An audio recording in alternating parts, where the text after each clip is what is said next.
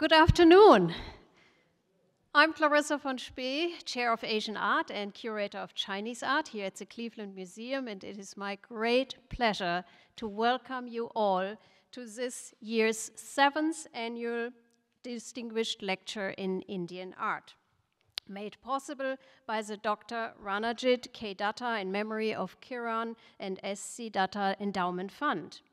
The annual Dr. Ranajit Datta Lecture brings to Cleveland nationally and internationally recognized experts in the field of art history and archaeology to discuss new scholarship, exhibitions, and archaeological discoveries in Indian art.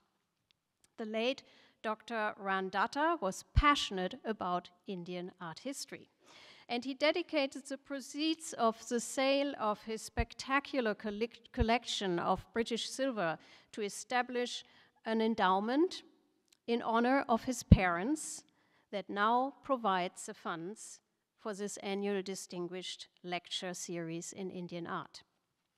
Our thanks go to members of his family, both in the United States and in India, for their continued appreciation of his support to the museum that he loved and served as a docent for almost 3 decades. Dr. Datta was a good friend of CMA's former curator for Indian and Southeast Asian art, Dr. Stanislaw Suma, and we are grateful also to Marjorie Williams, who worked closely with Dr. Datta to establish this endowment. And I also want to give a special warm welcome to Ashim Datta, who is among us in the audience today. Before we turn the podium over to our speaker today, it is my great pleasure to introduce my dear colleague and good friend, Sonia Remace, George Bickford Curator of Indian and Southeast Asian Art. Sonia does not really need an introduction, as she's one of the museum's most productive scholars and most active curators. In 2016, you may remember, Sonia exhibited Mughal and Deccan paintings from the Catherine Glynn Benkheim and Ralph Benkheim collection in Art and Stories from Mughal India. Sonia previously organized 2 path-breaking shows in partnership with the National Museum in Cambodia. One was Beyond Anchor, Cambodian sculpture from Bantage Ma in 2017, and revealing Krishna Journey to Cambodia's Sacred Mountain in 2021. Both brought spectacular stone sculpture from the National Museum of Cambodia to Cleveland. Loans that could only be secured due to the close collaboration and trusted partnership that Sonia had established with her Cambodian colleagues over the years. As you may remember, Revealing Krishna centered on the museum's monumental stone sculpture, Krishna lifting Mount Govardhan, and in a digitally pioneering journey, the show virtually relocated the sculpture in the site from which it came. This year, together with our distinguished speaker, Dr. Debra Diamond, Sonia is the hosting coordinating curator of the current exhibition, A Splendid Land, Paintings from Royal Udaipur, the subject of today's lecture.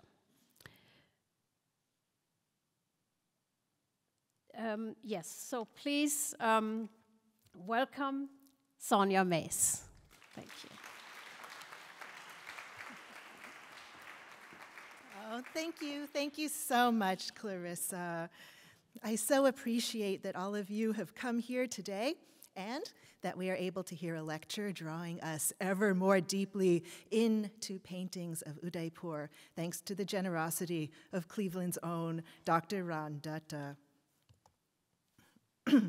This year's distinguished speaker, Dr. Debra Diamond, is the Elizabeth Moynihan Curator for South Asian and Southeast Asian Art at the Smithsonian's National Museum of Asian Art, where she has served for 23 years after receiving her PhD in South Asian art history at Columbia University. She is the co-curator of the special exhibition, A Splendid Land, Paintings from Royal Udaipur, now on view in the Kelvin and Eleanor Smith Exhibition Gallery until September 10th. It is a distinct privilege to hear directly from an originating curator of the exhibition the aspects of the works of art that she finds most compelling. I am excited to see the works through her eyes. Debra's magisterial slate of exhibition and publication accomplishments is a testament to her wondrous, truly original ability to see artistic greatness in material that was previously overlooked or ignored, and then to inspire others to see it too. Paintings that were dismissed by the Academy as late or decadent, Debra is able to recognize as the works of creative genius they are, and bring them forward without prejudice so we all can know to revel in them, our eyes opened to really seeing them for the first time. This ability to see works on their own terms may stem from her early years as a student of modernist design and art history at the Parsons School of Design and Hunter College in New York, where she completed her BFA and MA, respectively.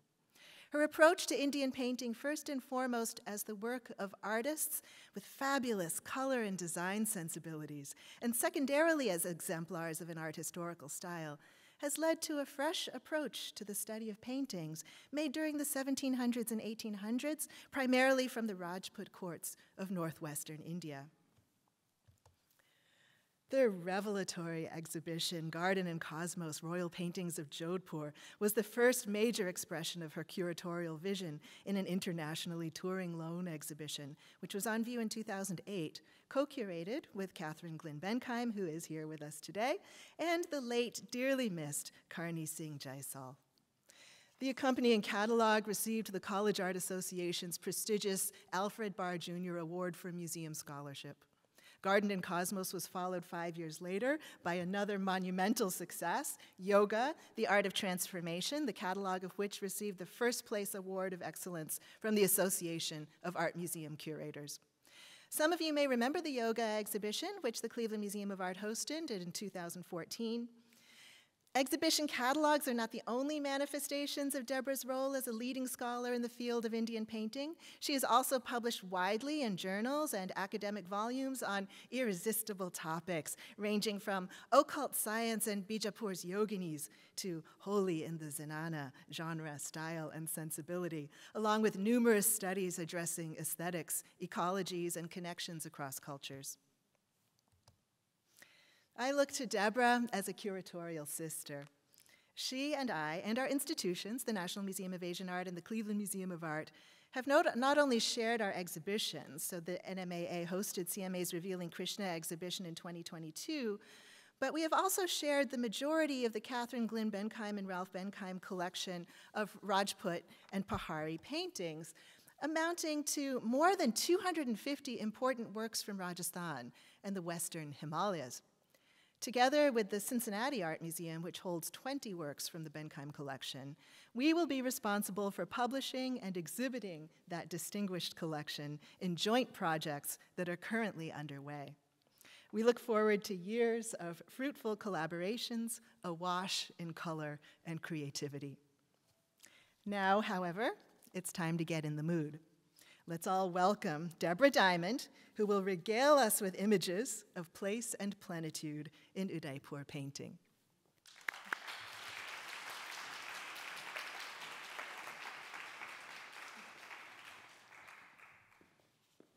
Thank you, Sonia. Oh, thank you everyone for being here today. I am really delighted and honored to be at the Cleveland Museum of Art, which I consider one of the greatest museums in the world. And Sonia, thank you for the way too kind introduction. I just want to thank some of the extraordinary staff members here at Cleveland who have made my visit possible, to Cameron, Aaron, Jeff, Andrew, Katie, and to Clarissa Von Spee, whose exhibition China's Southern Paradise is going to be the hit of this coming fall. And last but not least, to Sonia Mace, who, those of you who are in Cleveland, I hope you know what an extraordinary jewel she is, a brilliant curator, an extraordinary scholar, and the epitome of generosity and grace and friendship. So thank you very much for making this possible. It is always great to collaborate on exhibitions and on publications with you. I'm also very deeply grateful to the family of Dr. Ranajit, Datta for their generous commitment to Indian art and scholarship. Thank you, Ashim and Priya, for coming today. And I hope that today's talk is a good introduction to a project that took many years, I think 10 years, in the making. So I must, just bear with me for one moment, warmly acknowledge with gratitude and respect the scholarship of exhibition co-curator Dr. Debra Diamond, professor of art history at NYU and IFA. And also, none of this would have been possible without the partnership of the City Palace Museum of Udaipur and the Maharana of Mewar Charitable Foundation. My deep thanks really, to Shriji Arvind Singh Mewar and his children Raj Singh Mewar and Padmaja Parmar, and to the administrators, curators, and conservators at the City Palace Museum, as well as those at my home institution, the National Museum of Asian Art, to my husband, the photographer Neil Greentree, who made many of these images possible, and to all the friends who have, and the art lovers in the audience who have come here today. So first, let me take you to Udaipur. Have you been there? You can raise your hand if you've been there. Okay, some haven't, so we'll go back a little. The Kingdom of Mewar is located in the southern portion of what is today the state of Rajasthan. It is nestled in the Aravalli Mountains, and it was established in 1553 as Mewar's new capital, replacing the previous fort capital of Chittor. The city's founder, Maharana Uday Singh, chose its location on the Girva Plain for its security, but also for its ecological sustainability. I know that this map is sideways, but I wanted to orient it for you all. Within the dry mountainous landscape of southern Rajasthan, Lake Pichola and the white city of Udaipur will appear as a shimmering oasis.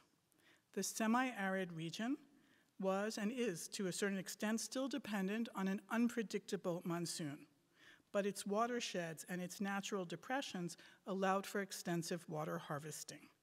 To create Pichola, for example, the lake that is at the heart of Udaipur, Uday Singh's engineers expanded an existing water body.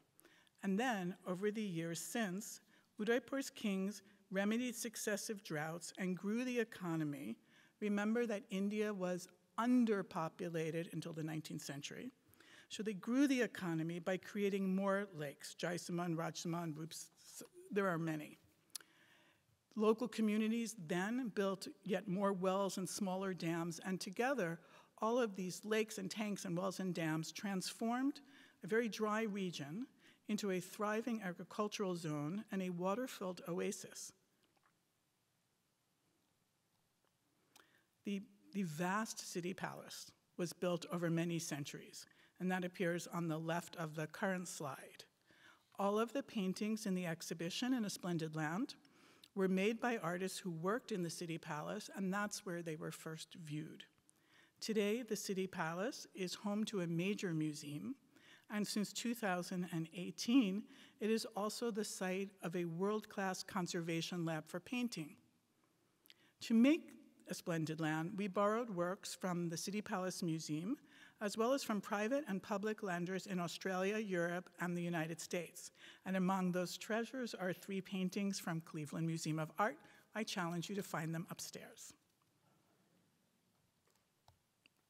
So, why did we choose Udaipur as our focus? Around 1700, its court artists created a new genre of painting. Their large immersive works are unlike anything else in Indian art, although it had never been studied as a genre until Dipti and I were working on this. Painters sought to convey the emotional tenor and sensorial experiences, which in Hindi is the word bhav, B-H-A-V or B-H-A-V-A, They sought to convey that mood and emotion that makes places and times memorable. So each painting in this new genre will convey what it's like to be in a particular place with particular friends or allies or lovers over a couple of hours on a particular day. So for example, in the second decade of the 18th century, this visionary painter conjured the ambiance of Udaipur at dawn. The painting on paper measures about 3 feet by 5 feet, so it's immersive, you can enter it. Beneath a rosy sky, the grand city palace, the city's fortified walls, green hills, hunting grounds, villages, and temples surround a spectacular lake. And it's worthy of note that the lake is at the center of the painting, which you don't see in the work from other places, except maybe the paintings of Venice.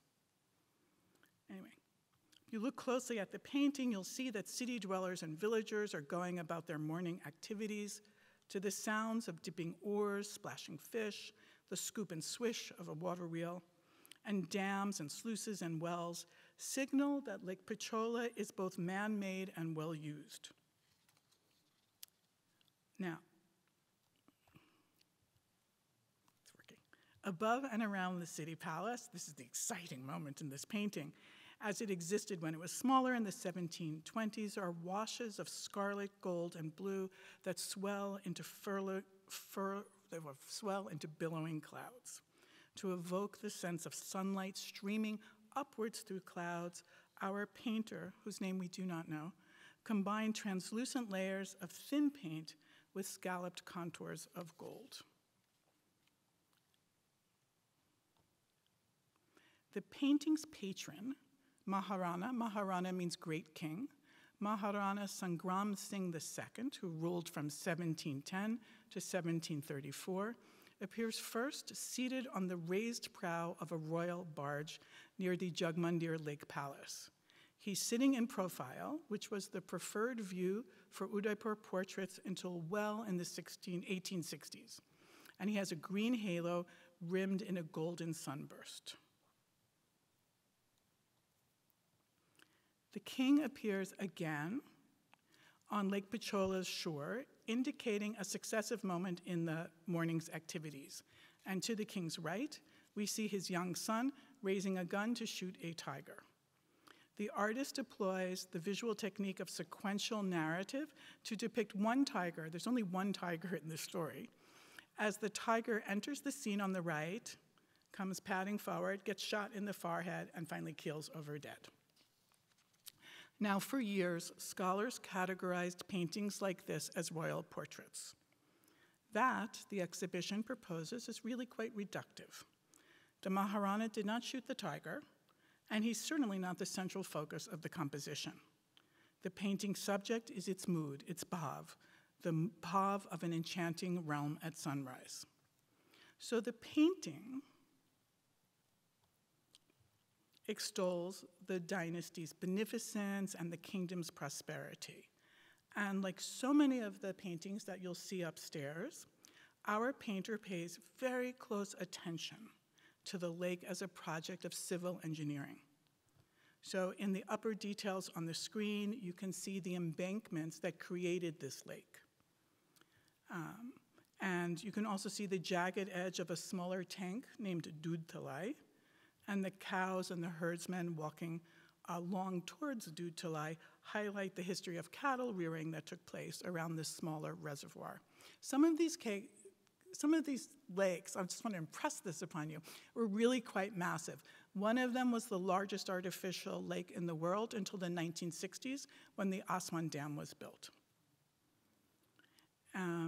And when you return to the galleries, I mean, we have quite good details here, but you can see even better when you look closely that in the hills around the lake, you're going to find deer, antelope, boar, rabbits, fish, and turtles, and actually several more views of the tiger as it lurks around the city, as well as the people of Udaipur washing their clothes during their morning ablutions, gathering firewood.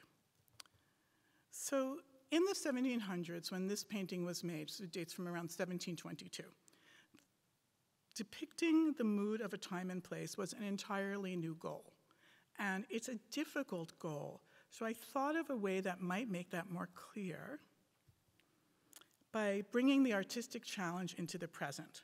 So if we were Udaipur painters, commissioned to capture the bhav of today, we'd be seeking ways to record the most iconic vista of the museum, the scud of clouds across the sky, the affection we feel when we run into our friends, maybe in the gift shop, perhaps the turn of a staircase, the darkening of a lecture hall, and I hope the satisfaction of having sat through a very good and illuminating lecture.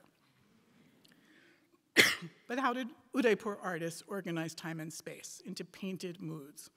What we'll see is that painters consciously and purposely rejected the constraints of a singular focus. They rejected a singular moment and a singular viewpoint for an aesthetic of multiplicity and plenitude.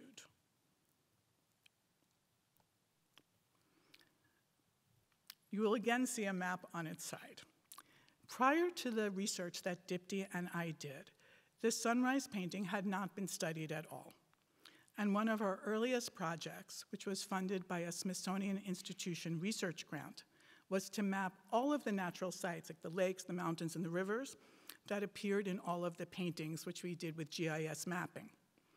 We learned that painters, who were also the kingdom's map makers, followed the very same sort of visual logic that would have been used on local regional maps. So, every site and every building and mountain is in the correct east, north, south, west relationship, so that the painting's multiple actors are actually moving across the painting in the same directions that they would be moving in real life. However, the size of each element reflects its importance to the story and to the overall mood.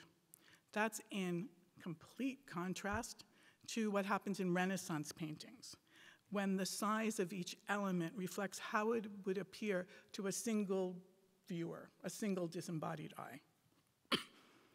Our Udaipur artists also used multiple vantage points. So important building facades and people are always drawn in elevation view, as if seen from straight on, in the form that is most easily and immediately recognizable. Individual buildings, on the other hand, will combine plan views and elevation views, which is really very clever, because you can immediately recognize the building from its facade, from its elevation view, but you can also see the layout of each room because you have the plan view as well.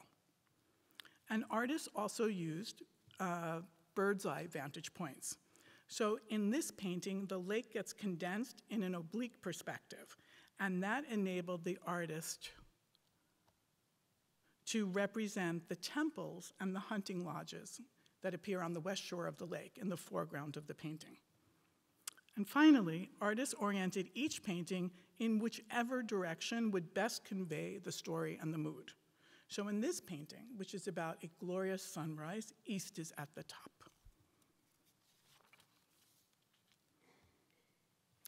So, Sunrise in Udaipur, which is a painting that Dipti and I got to title, epitomizes how, by the early 1700s, painters focused all their creative energies on visualizing the sensorial, the embodied, and the environmental experience of the city and its palaces, lakes, and hillsides. The cartographic placement of sites made them eminently legible to anyone who knows Udaipur. The scale, this painting is about 3 by 5 feet, made them immersive. And then on top of that, painters imbued each scene with mood. And as we shall see, they made mood into memories. The monsoon rains, which are due in Udaipur each summer, provide the rainfall for the year.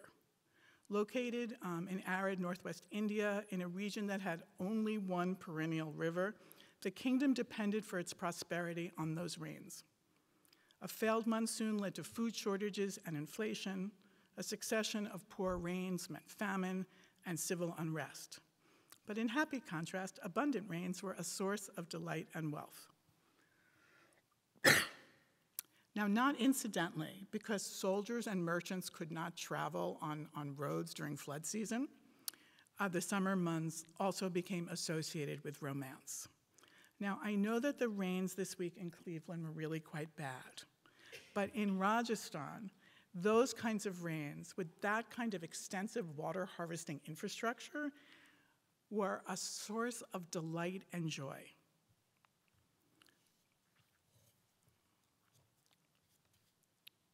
Sorry. Yes.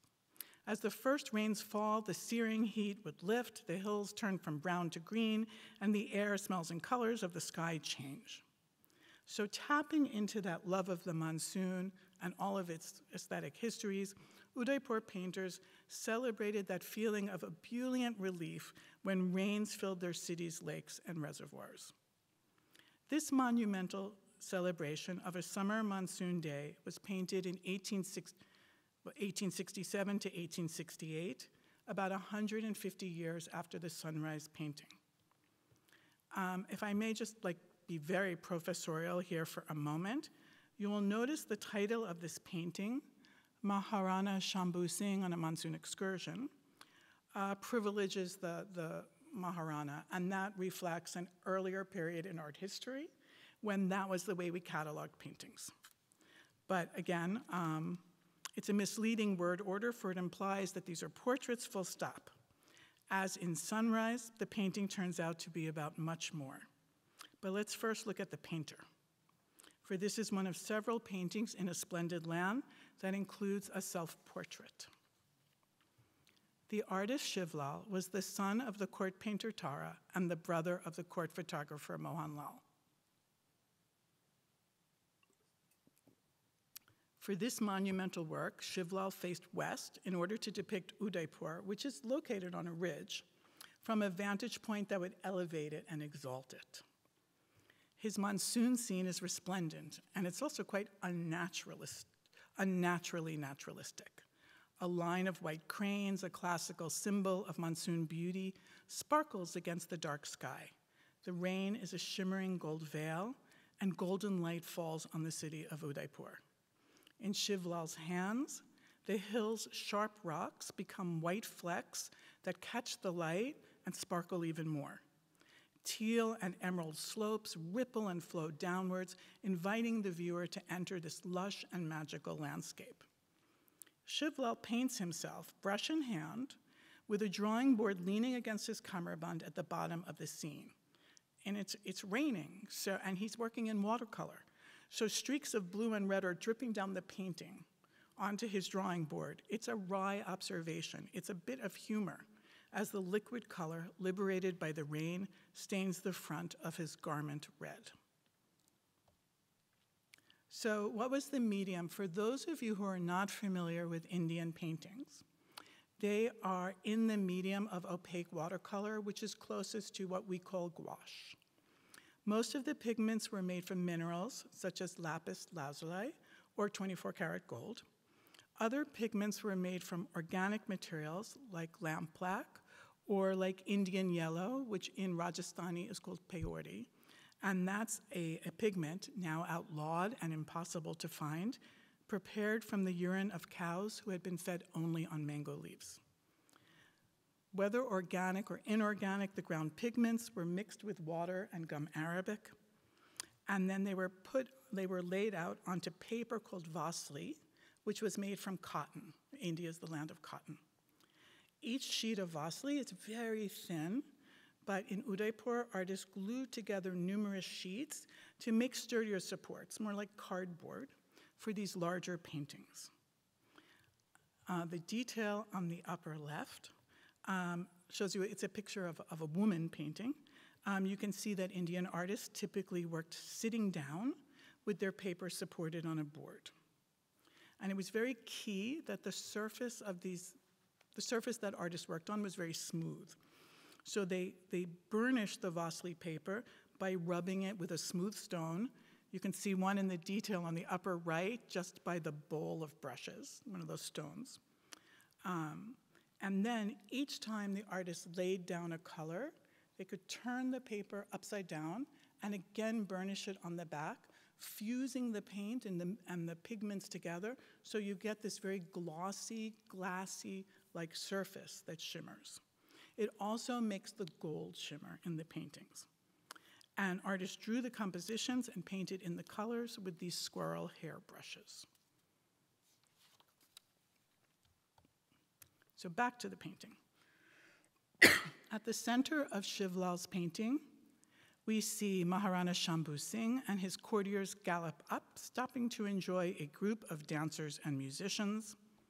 And then to indicate the passage of time, we see them again. Now they're enjoying a royal picnic served on round banana leaf plates. The picnic is actually an annual tradition of the court that takes place on the first day of the dark half of the monsoon month of Shravan. Now, the work's date holds clues to its style. Shivlal's brother, as I mentioned before, Mohanlal, was a photographer, and the painting's smooth recession into deep space suggests that he was familiar with the aesthetic of the view in early landscape photography. However, while his main vantage point was taken from the southeast, the emphatic curve of the lake or the shape of the mountains reveals that he actually very cleverly combined different views together. So, the painting was probably made to depict the annual monsoon picnic of 1867. The inscription on the back tells us that it entered the court 12 months later in the summer of 1868. Now, at that point, it must have provoked a really complicated and poignant response, because 1868 was the year of a terrible drought. And this picnic's luscious mood and the hills, that were totally green would have been the stuff of memory. So we can also see how these paintings recorded moments, moments of pleasure, moments of prosperity, times of friendship, and then sort of cemented them into the memory of the court. So here is my example to show you sort of how the scale changed when the artists moved towards paintings of plays. And I wanted to go back to the earliest paintings for this group in order to show you sort of how the art developed, both in terms of composition and style, but also in terms of mood. So we're very fortunate at Cleveland Museum of Art to have two folios, this is one of them, from the earliest surviving manuscript from Udaipur. It's dated 1605. Now, this is a kingdom with a very long history, and surely in their earlier capital at Chittor, they had wall paintings. They must have had maps. They probably had construction drawings, and they could have had paintings on paper, but nothing survives. So what we have are folios from this manuscript, known as the Chawand Ragamala. And let's see. So the painting embodies, did anybody go to the concert last night? Yes, wasn't that beautiful? Okay, so at the concert last night, a sitarist and her students played a number of classical music compositions called ragas, and each one has a mood. And this painting embodies the mood of a raga called Gunkali. And the mood of Gunkali is the mood of longing, longing for a lover who is not present. So inscribed in the upper margin in an early form of Hindi is a verse that describes that longing. It reads, "The heroine, desiring union with her husband, pines and waits for him under the soft, beautiful feathers of a peacock." Our heroine, blue-skinned and wearing a peacock feather skirt, plucks flowers as she awaits her lover. You will notice that there are many pairs in the painting. 2 round pillows on the bed within her palace, 2 water jugs on a low table, 2 ducks, 2 peacocks, 2 white jasmine garlands hanging from the trees. And these pairs reiterate rhythmically a lover and her beloved, and in this painting call attention to the fact that he's not there yet. So those are all conventionally recognized determinants of romance. And even though this painting is quite abstract, and idealized, what they convey in the language of Indian aesthetics is she is yearning hard for that man.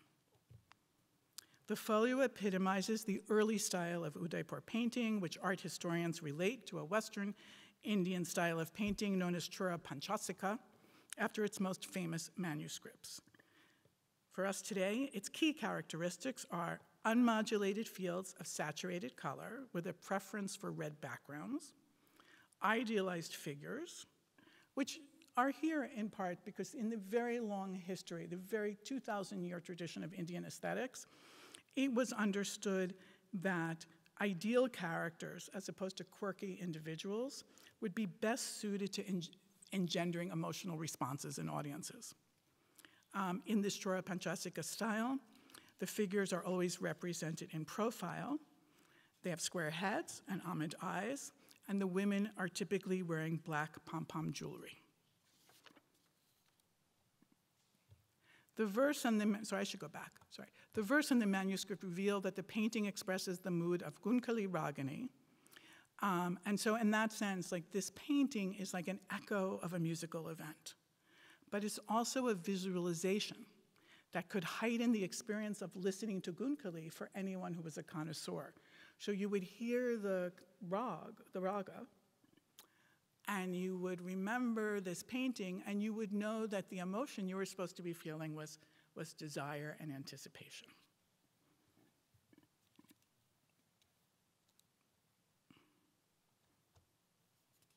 Now, during the second half of the 17th century, during the reign of the ruler named Raj Singh I, who ruled from 1652 to 1680, Udaipur painters began producing royal portraits. I mean, this is a huge change from idealized ideal heroes and heroines to specific historical characters.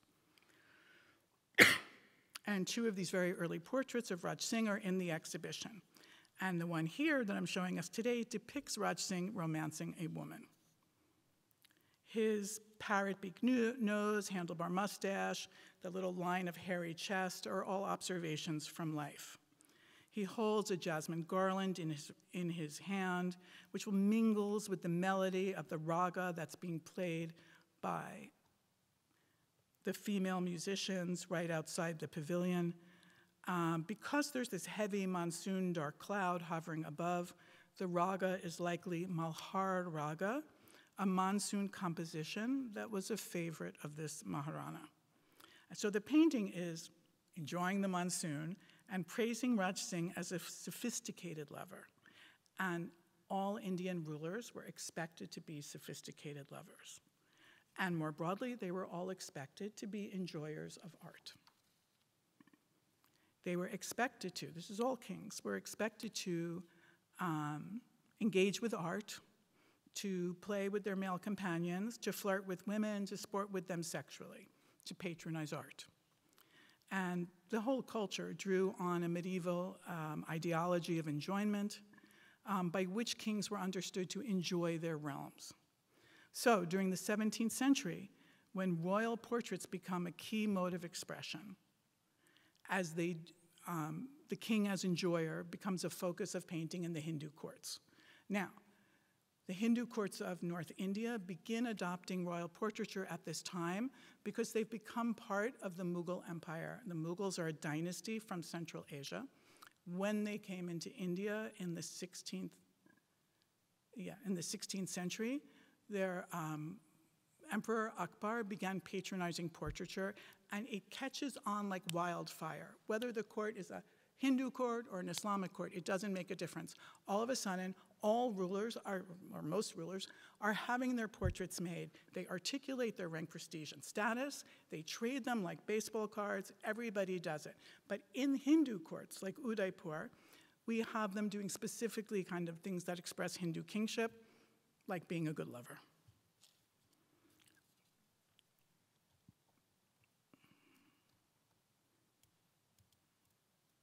Now, in 1700, there's a further change that takes place in Udaipur painting. So now we not only have the king and the portrait of the individual king, but we have the individual king in a specific place on a specific day. So in this painting, which dates again from the 1720s, we see the king of Udaipur, Sangram Singh, entertaining the king of Jaipur, a very powerful Hindu kingdom just to the north, at Jagmandir Lake Palace. And as you can see from our comparison to the photograph from today, the artist has chosen a small chunk of this lake palace in order to focus on what's taking place at this meeting. If we look at two maps of India, we get a sense of the politics that are behind this switch. The earlier map depicts the Mughal Empire in 1648, towards the end of the reign of Emperor Shah Jahan. And you can see pretty much that they have power and legitimacy in most of India, covering Pakistan into Central Asia. If we look at the map from 1789, you can see that the Mughal domain is very tiny. It's kind of centered around Delhi. So what happens in this period? So what happens in 1728 when the painting on the right is made? What happens is that as Mughal emperors have less power, they have less power to back individual kings. And so therefore, individual kings, whether they're Hindu or Muslim, must create new relationships of loyalty, or relationships with allies, in order to sort of maneuver and maintain power in this sort of shifting landscape. It's kind of like what happens in Washington, D.C. every time we need to elect a new Speaker of the House. There's a lot of jockeying that takes place. So if we look closely at the center of the painting, we see these two powerful kings, both from Rajasthan, at a kind of G2 meeting, right? It's a summit meeting. And what the artist has focused on is recording them as enjoyers of art and culture. Sangram Singh, the Udaipur ruler, has got like flowers tucked into his turban and into his belt, so there's like the smell of like beautiful fragrance is taking place. Jai Singh from Jaipur, wearing fabulous jewelry, is lifting one of these flowers, to his nose. This is what's getting recorded. I'm sure they're doing meetings that are about real kind of alliance building. What gets recorded is them being connoisseurs. The artist has taken this little slice of Jagmandir and made it into a particularly idealized moment. The moonlight is turning everything silvery. The pavilion is sort of anchored by the cypress trees in the garden. The artist has taken care to depict, the fish and the crocodiles in the lake, so that we get that sense of like water gently lapping against a building on a moonlit night. This is the stuff of memories and alliances and power. This is the language of power in 18th century India. Now, over the whole course of the 1700s, Udaipur is involved in plenty of battles. There's one painting of a battle that I know. Probably Kathy Benkheim has found several more. But the point is that this is how power is typically expressed. Now, how do we know this about Bhav? We know this because on the back of the paintings, there are often very long inscriptions that can begin with, this is the translation up on the right, that the scribe is telling us this painting is the mood, the bhav of the temple of Sri Eklingji. And then he repeats it. In fact, it's the mood of Sangram Singh arriving for worship at this temple and then proceeding by horseback. And it goes on, this inscription goes on and on and on and on. I will not read it to you as a kindness, but what I do point out is that all of the courtiers are named, because again, this is a way of bringing them into a power structure, a way of recording their presence. We can see, of course, at the center, this is a fabulous, huge painting upstairs. We can see the king and the courtiers worshiping Shiva in his form of Sri Eklingji at the center. And so that one doesn't get a reductive idea of what constitutes the mood of visiting a temple in 18th century Udaipur,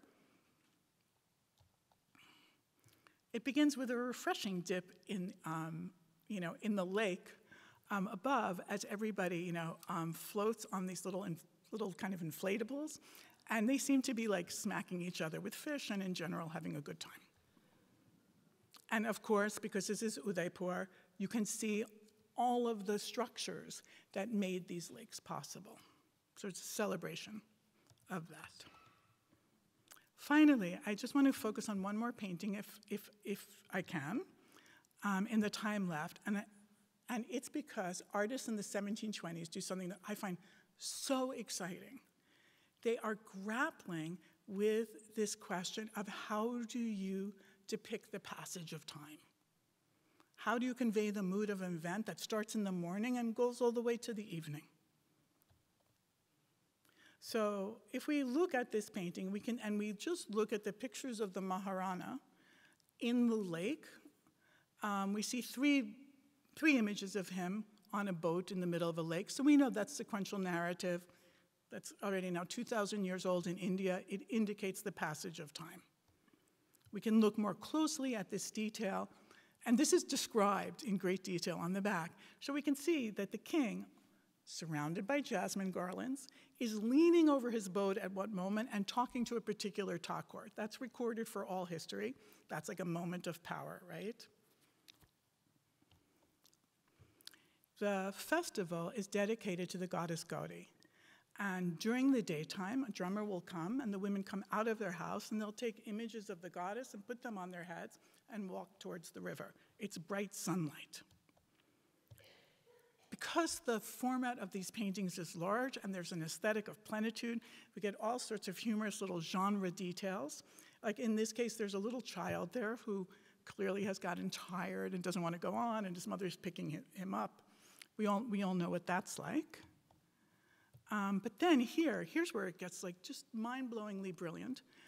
If you look at that silvery water, if you look at it from the perspective of the city of Udaipur from below, it's daytime, it's silvery water. If you think about it from the perspective of nighttime above, it's reflection. Or on the right is the ghat, the steps where the women are taking the goddesses to immerse them. And here the artist used these raking diagonal shadows so that he could like interweave dark night and light day. Just totally creative, coming out of nowhere, but grappling with this problem of time, narrative, and storytelling. Then, of course, up above, we get the sense of a painter who has walked through the city streets of Udaipur, peering down all its alleys. Another genre scene, it looks like one of the fireworks didn't go off, so they're all kind of like fleeing. And then it just ends at the top with just a luminously beautiful explosion of fireworks into the night. Paintings like this would have been viewed by the king and the court in painted rooms like this in the city palace. And when they looked at paintings, they were laid out on flat tables that were usually low. People are usually sitting on the floor here. So when they sat down in order to write the inscriptions and look at the paintings, they would have had a sense of light striking the gold on the paintings. And we lose that in museums when we hang them flat on the walls. So when you go back to the galleries, if you could just kneel on the floor, like these viewers are doing,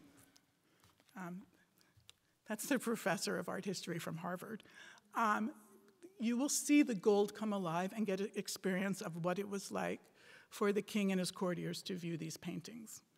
In order to make the bhav and the mood and the emotion more apparent and more graspable, we created a new way of organizing Indian paintings just for this exhibition.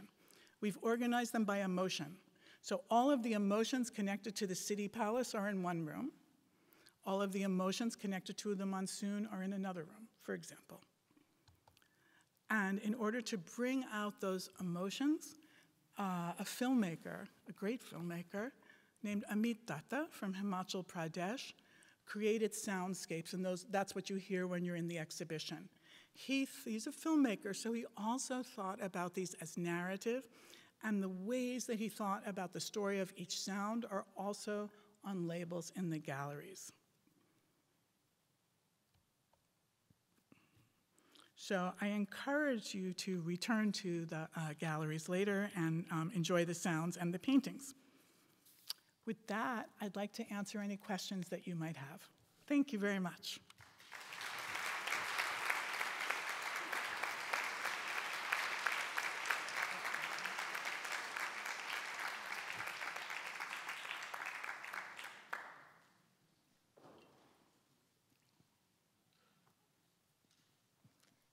Thank you. In order to express passage of time, I know in some works you know to read them left to right or up to down. Is there any pattern that we're supposed to follow? Oh, that is such a good question. I should have paid you in advance to do that. No. I think there's multiple ways of entering each painting. And maybe the reason for that is that they were looked at not on the wall, but looked at in a way where everyone could sit around them. But these are just paintings that take a lot of time to look at, and you can wend your way in from multiple directions. So I will say it's part of the aesthetic of multiplicity.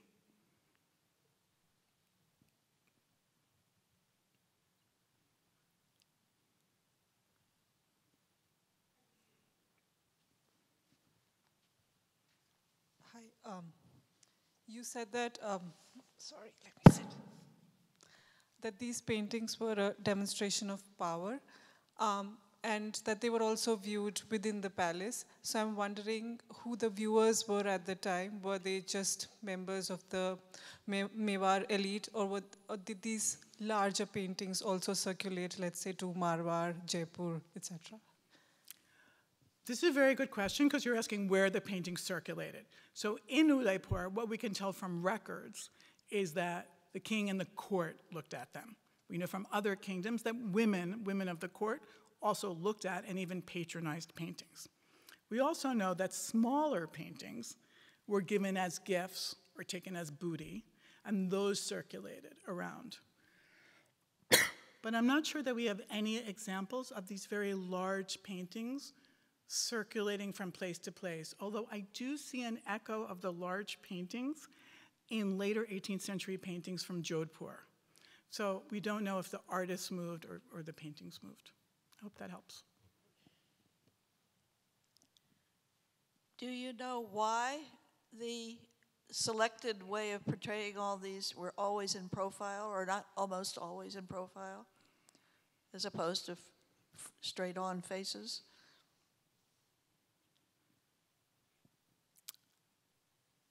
We don't really know why. I mean, we do know more about certain courts, but our evidence is visual.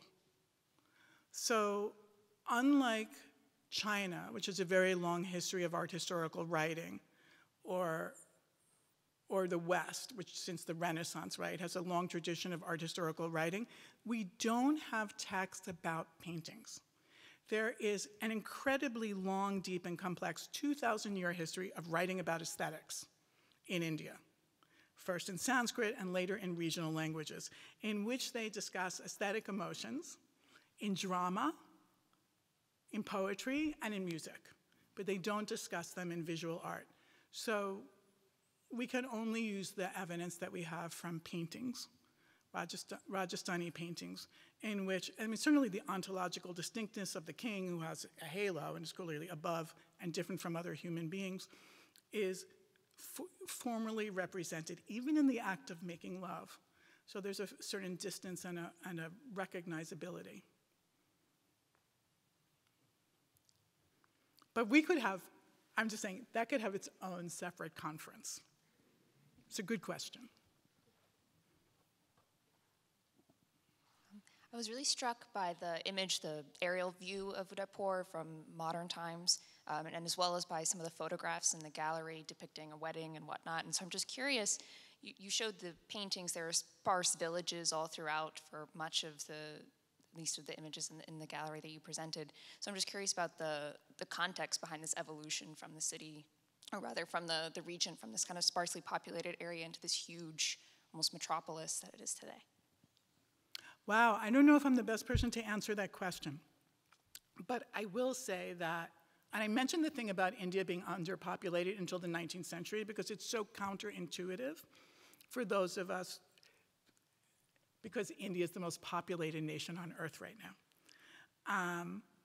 I do know that today's Udaipur has 500,000 people, which by Indian standards makes it quite a small city.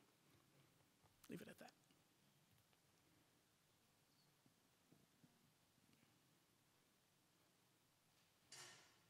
Should I wrap it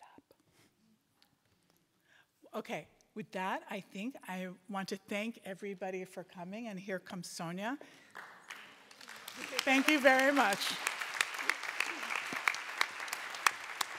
Bravo, Debra. Thank you so much for that glorious lecture, and thank you again all for coming today, and we look forward to seeing you back here next year for the 8th annual Distinguished Lecture in Indian Art, thanks to the Datta Family Endowment. So enjoy the rest of this glorious weekend, and A Splendid Land.